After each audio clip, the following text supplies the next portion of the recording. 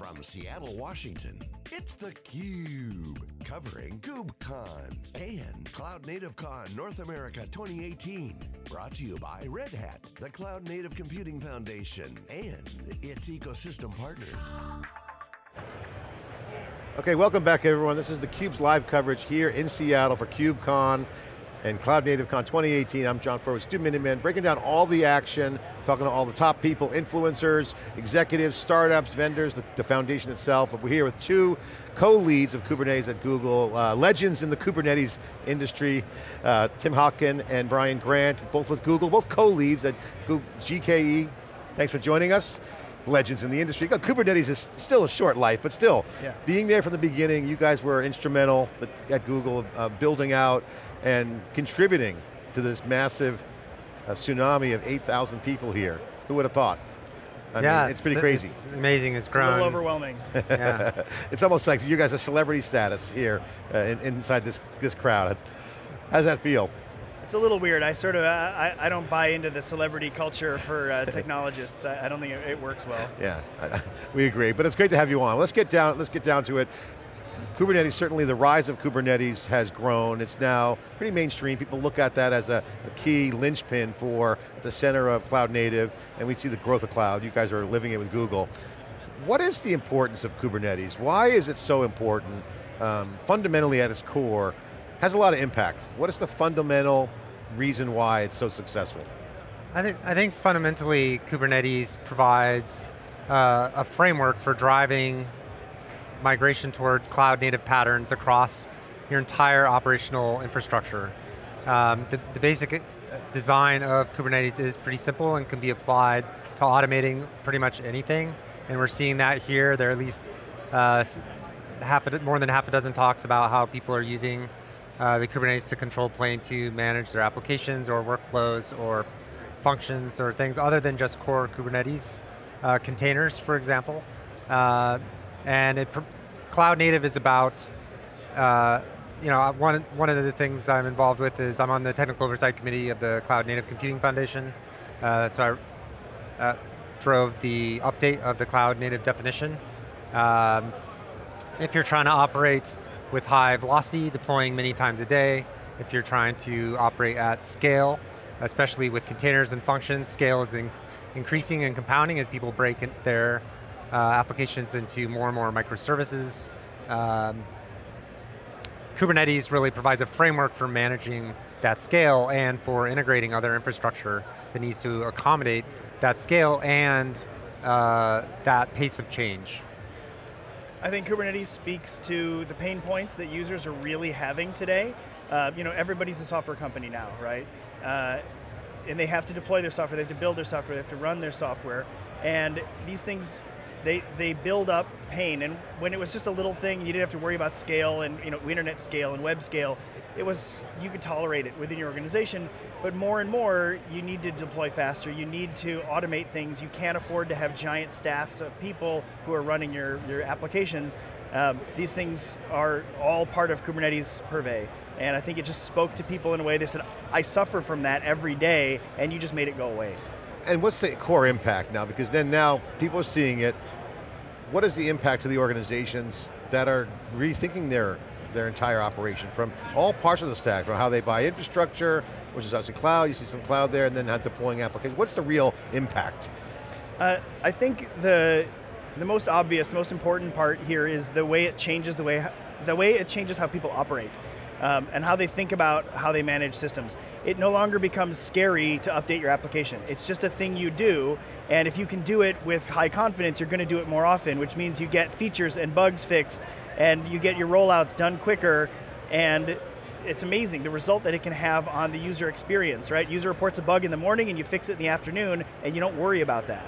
Yeah, you bring up some really interesting points. I think back 10 years ago, from a research standpoint, we were looking at, how can the enterprise do some of the things that the hyperscale vendors were doing? I feel over the last 10 years, every time like Google released one of those great scientific papers, we'd all get to peer inside and say like, oh hey, when I went to the first DockerCon and heard how Google was using containers, when Kubernetes first came out, it's like, oh wow, maybe like the rest of us will get to do something that like Google's been doing for the last 10 years. Brian, maybe bring us back a little bit to Borg and how that led to Kubernetes, and are we still all the rest of us just doing whatever Google did 10 years ago? Yeah, Tim and I both worked on Borg previously. Tim on the node agent side, and I worked on the control plane side. Borg, one lesson we really took from Borg is that really you can run all types of applications. People started with stateless applications, and we started with that because it's simpler in Kubernetes. But really, it's just a general management control plane for managing applications. And with the model of one application per container, then you can manage the applications in a much more first-class way and unlock a lot of opportunities for automation in the management control plane. So at Google, several years ago when we started, Google had already gone through the transition of moving most of its applications to Borg. And it was after that phase that Google started its cloud effort, and the rest of the world was doing VMs. When Docker emerged, we were in the early phases, Tim mentioned this in our keynote yesterday, of open sourcing our container runtime. When Docker emerged, it was clear it had a much better user experience for the way folks were managing applications outside of Google, and we just pivoted to that immediately. I mean, when Docker first came out, we took a look at it. My node agent team in Borg, and we went, yeah, it's kind of like a poor man's version of Borglet.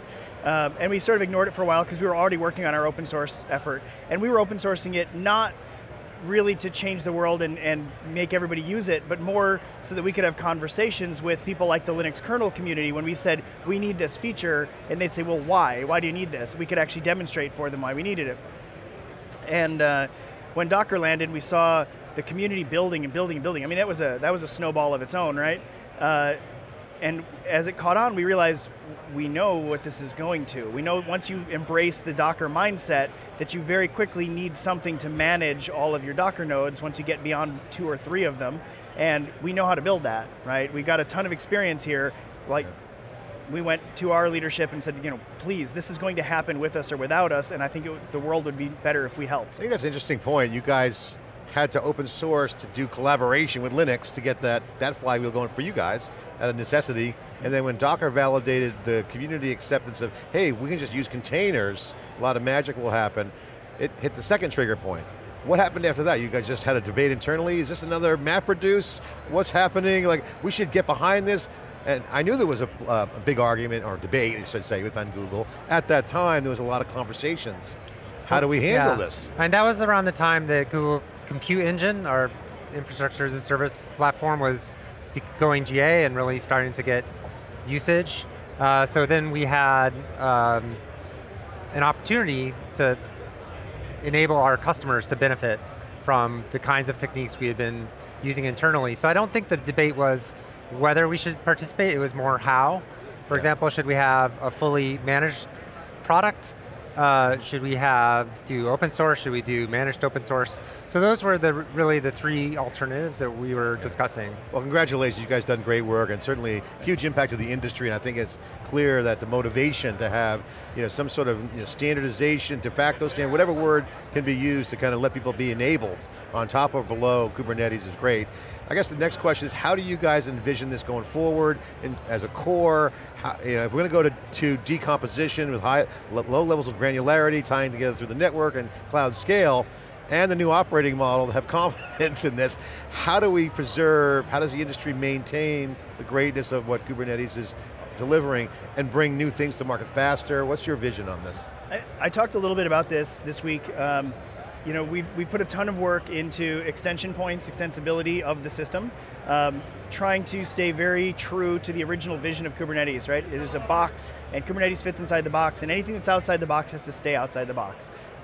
And this gives us the opportunity to build new ecosystems. You can see it in networking space, and you can see it in storage space, where whole sort of cottage industries are now springing up around doing networking for Kubernetes and doing storage for Kubernetes. And that's fantastic, and you see projects like Istio, which I'm a big fan of. It's outside of Kubernetes. It works really well with Kubernetes. It's designed on top of Kubernetes infrastructure, but it's not Kubernetes. And it's totally removable, and you don't need it. And there's systems like Knative, which are taking the serverless idea and up-leveling Kubernetes into serverless space, and it's happening all over the place. And we're trying to sort of pretty fanatically say, no, we're staying this big and no bigger. It's a really, from an engineering standpoint, it's much simpler if I just build a product and build everything into it. All of those connection points, I go back to my engineering training, it's like every connection point is going to be another place where it could fail. Now I've got all these APIs, there's all the security issues and things like that. So, but what I love, what I've heard here is some of the learnings that we've had in open source is these are all of these individual components that most of them can stand on their own. They don't even have to be with Kubernetes, but all together you can build lots of different offerings. So how do you balance that? How do you look at that from kind of a design and architecture standpoint? So one thing I've been looking at is how do we ensure compatibility of workloads across Kubernetes and all different environments and different configurations. How do we ensure that the tools and other systems built in the ecosystem work with Kubernetes everywhere? So this is why we created the conformance program to certify that the critical APIs that everybody depends on behave the same way. And as we try to improve the test coverage of the conformance suite, we're focusing on these areas of the system that are highly pluggable and extensible, right? So for example, the kubelet in the node has a pluggable container runtime, pluggable networks, pluggable storage systems now with CSI. So we're really focusing on ensuring we have good coverage of the pod API, for example. And other parts of the system, people have swapped out in the ecosystem, whether it's kube proxy for Kubernetes services or the scheduler. So we'll be working through those areas to make sure that they have really good coverage, so users can deploy, say, a Helm chart or their KSonic configuration or whatever, however they manage their applications, and have that behave the same way on Kubernetes everywhere. I think you guys have done a great job of identifying this enabling concept. I mean, what is good enabling technology? Allowing others to do innovation around it. I think that's a nice positioning. What are the new problem areas that you guys see that are to work on next? And obviously, things are developing in the ecosystem. You mentioned Istio, service meshes, people see value in that. Security certainly is a big conversation we've been having this week. What new problem areas or problem sets you guys see emerging that are needed to just tackle and just knock down right away? The most obvious, the thing that comes up sort of in every conversation with users now is multi-cluster, multi-cloud, hybrid, whether that's 2 clouds or on-prem plus cloud, or even across different data centers on your premises. It's a hard topic, and for a long time, Kubernetes was able to sort of put our finger in our ears and pretend it didn't exist while we built out the Kubernetes model. And now we're here at a place where we've crossed the adoption chasm, right? We're into the real adoption now, and it's a real problem. It actually exists and we have to deal with it. And so we're now looking at how's it supposed to work? Like philosophically, what do we think is supposed to happen here? Technologically, how do we make it happen? How do these pieces fit together? What primitives can we bring into Kubernetes to make these higher level systems possible? And would you consider 2019 to be the year of multi-cloud in terms of the evolution and trying to tackle some of these things from latency to yeah, I'm always reluctant to say the year of something because or the media business. Someone has to get killed and someone dies and someone's winning. It's the year of something.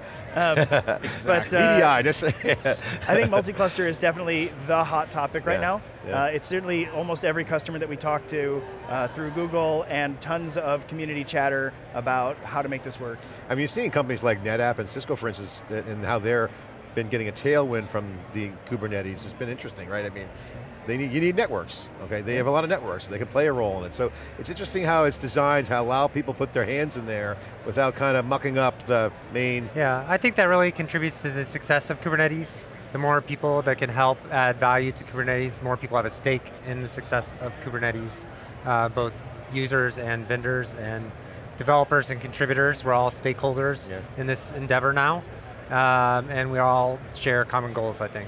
Well guys, final question for you. I know we got a break on time. Thanks for coming on, I really appreciate the time. Talk about an area of Kubernetes that most people should know about that might not know about? In other words, there's a lot of hype around Kubernetes, and it's warranted, it's a lot of buzz. What is an important area that's not talked about much that people should know more about and pay attention to within the Kubernetes realm and of that world? Is there an area that you think is not talked about enough that should be focused on in conversations, press, or just in general? Wow, that's a challenging question.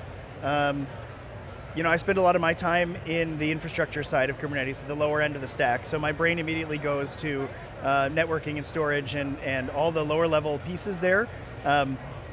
I think there's a lot of policy knobs that Kubernetes has that not everybody's aware of, whether those are security policies or network policies, or there's just a whole family of these things, and I think we're going to continue to accrete more and more policy as more people come up with real use cases for doing stuff, and it's hard to keep that all in your mind, but there's really valuable stuff down there. For programmability, it's like a holy grail, really. Yeah. Thoughts on things that put you on the spot there? Yeah, no, I think this question of how people should change what they were doing before if they're going to migrate to Kubernetes. You know, to operate any app workload, you need at least monitoring, and you need really CI/CD if you want to operate with any amount of velocity. Right, so when you bring those practices to Kubernetes, should you just lift and shift those into Kubernetes, or do you really need to change your mindset? And I think Kubernetes really provides some capabilities that create opportunities for changing the way some things happen. I'm a big fan of GitOps, for example, and managing